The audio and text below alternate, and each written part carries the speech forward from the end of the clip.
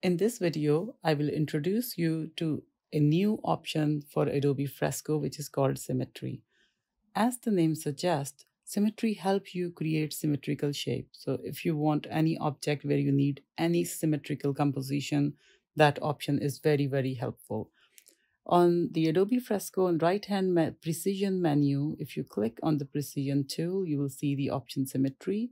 Turn on Symmetry, and you can see that the canvas page has been divided into two halves. You can change the way of the symmetry. You can use this option. You can choose this option.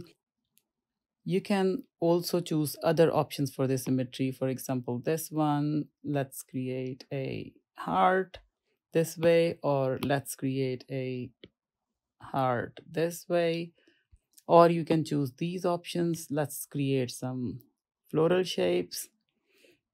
Or you can choose this option, for example.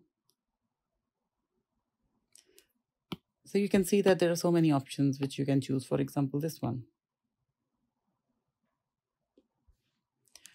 Okay. Other than these options, I think you can use it in numerous different ways. The one which I can think of is to create a face, which is because most of the time when we are creating a face, we really want symmetrical eyes and sides and ears. So let's try to create a face.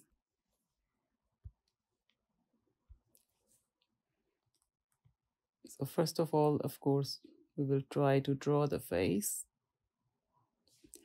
Okay, and let's try eyebrows. So you can see that I'm just drawing on the one side and other symmetrical side is being created for us.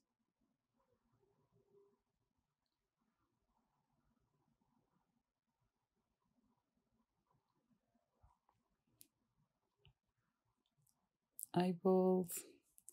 And then we are trying to create a nose and then lips.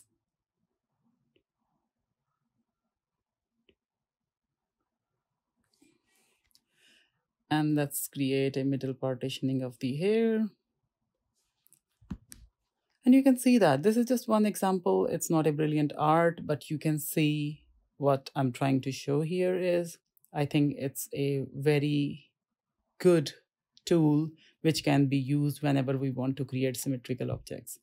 That's all for today's video. Thank you very much for watching.